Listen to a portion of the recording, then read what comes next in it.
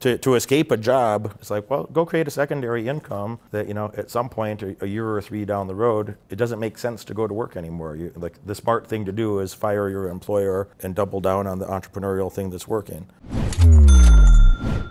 Yeah, that makes a lot of sense, you know, and a couple advantages that you might already be thinking about, or if not, I'll put a couple seeds in your head that you will start thinking about is, you know, you're going to, well, you know some of the tax advantages that you have in real estate, and you'll learn more, you know, but there's a lot of tax advantages in real estate that you can't do in any other industry. You could have a lot of leverage in real estate in a responsible way that you can't do in any, you know, that I would never ever do with a stock portfolio, or, you know, I mean, like there's ways that you know, even in like in real foreign exchange, not like a forex trader, but, you know, like foreign exchange professionals, people that like study currencies professionally, and, you know, they went to premier schools and they understand finance, and that's what they do is currency arbitrage, you know, like Wall Street type, not like internet foreign exchange trading, forex. But I mean, you can have 100 times leverage, so even small moves can make big outcomes. But when something goes against you at 100 times leverage, you know. Yeah. You know, if something moves 1% down, then your account went down 100%, you know? So that's not a situation you ever want to be in. So, but, you know, in real estate, you can use other people's money for leverage at relatively low interest rates usually, and you can make a lot of money. Yeah, and you can do it in a responsible way because real estate prices don't tend to move dramatically the way that, you know, public markets do, that, you know, currency valuations or stock valuations, you know? You know, some people talk about gold. You know, Derek, is gold a good investment? And be like, I mean, I like some gold jewelry, but as far as like, you know, I don't own a bar of gold. I don't own a fucking, despite what you might think, I don't own a fucking swimming pool full of gold coins. I don't think it'd be a good investment. Felt like that one. Despite my affinity for Scrooge McDuck, I don't yet have a swimming pool full of gold coins. But, you know, you think about that, if you had a fucking a gold bar, just for easy math, you know, if you had a gold bar that was you know, $1 million in gold at current market price, you know, well, for the same $1 million, you could probably buy, you know, $10 million in real estate, you know, right.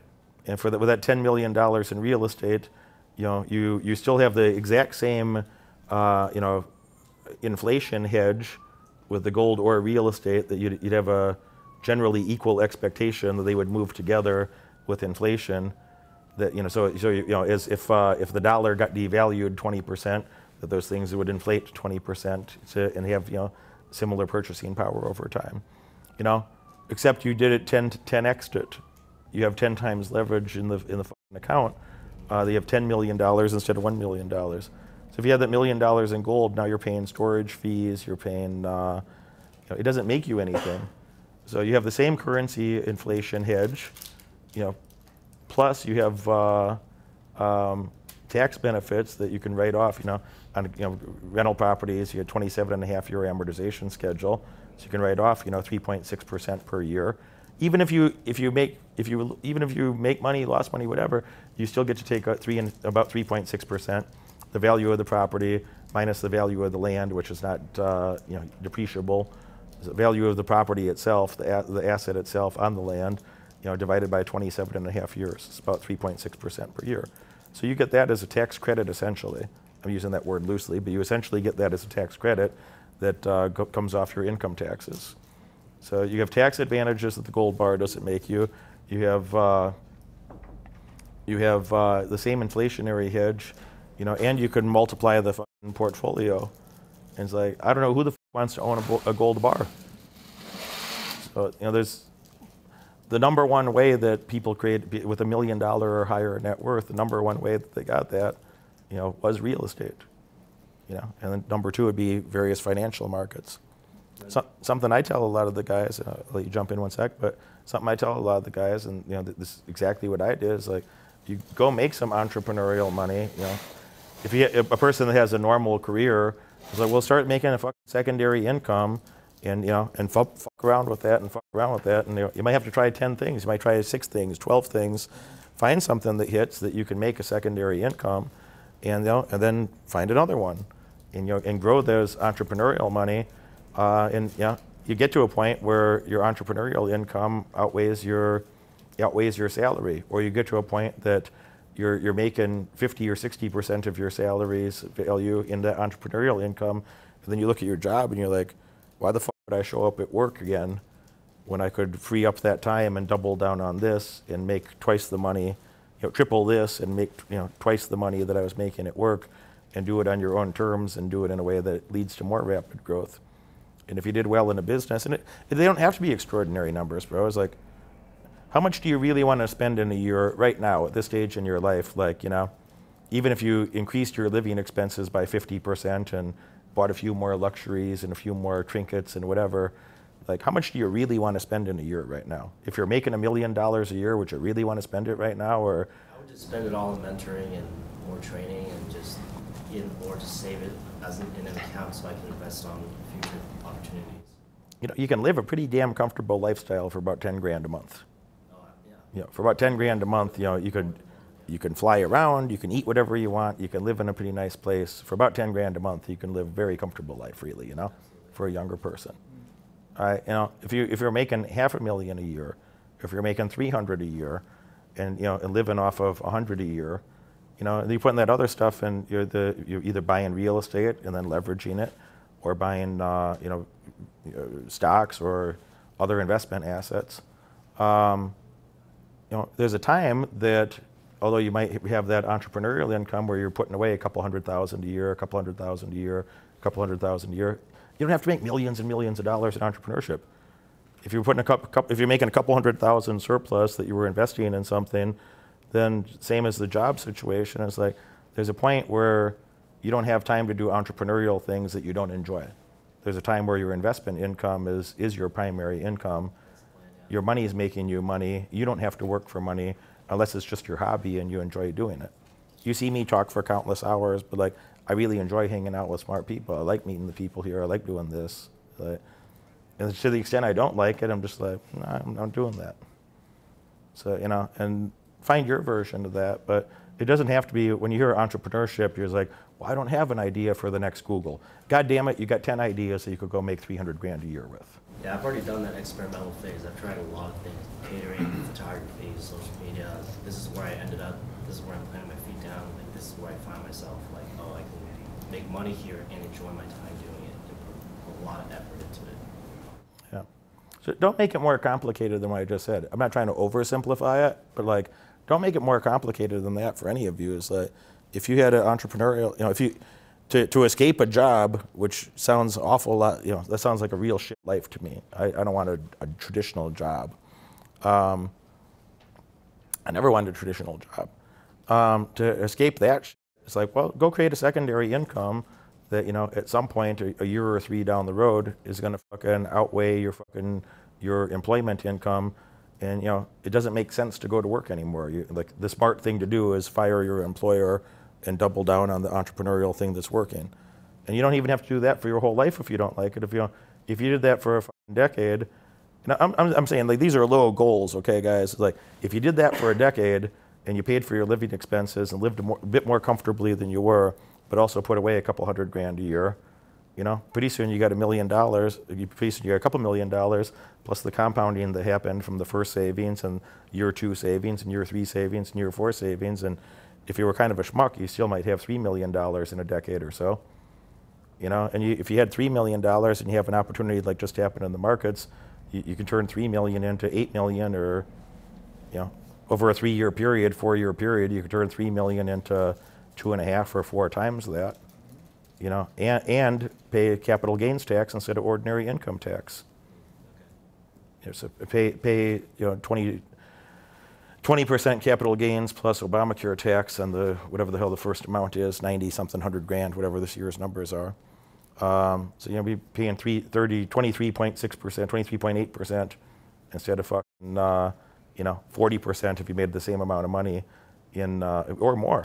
You'd be paying 39% federal again, plus whatever the state taxes are. California or New York, you could pay more than 50% of your income in taxes, And then that's just income taxes. And then what's left over, then you get to pay property taxes and taxes on your cell phone and sales taxes and more taxes and taxes and taxes. That 60% or more of your income goes to taxes.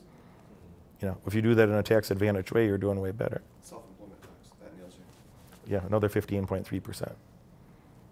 So, you know, in case, I wouldn't overcomplicate it, but if you did that, you know, you don't have to make extraordinary, you know, huge sums of money. Sometimes when you talk about entrepreneurship or growing a business, some people get in their head like, well, I don't know how to grow the next Google. Well, I don't either. I don't either. And you don't have to. You don't have to. Like, everybody here is smart enough to go find a few $100,000 a year. And, you know, if that turns into millions a year, that's great. Fantastic if that turns into millions a year in entrepreneurial income. But you know where you can go get that? You can go get it in real estate. Take that money and you invest it. And you take that money and you invest it. And you roll over the investments. Like, this is not a hard thing. This is like, you know, tested and tried and true forever. But the catalyst for this economic turmoil versus the last one are very different, you know. And in the you know, 08, 09, you know, really property prices didn't recover in Vegas until I feel, you know, if I had to put a fucking mark on the calendar, I'd say April 2013 is about the time that I'm like, you know, the bargains that were here through 09, and the best bargains were in, you know, 10, 11, 12. You know, 11 was like the things that didn't sell. People were really desperate to sell because they might have had them on the market for 500 days, and there was still a lot of foreclosures.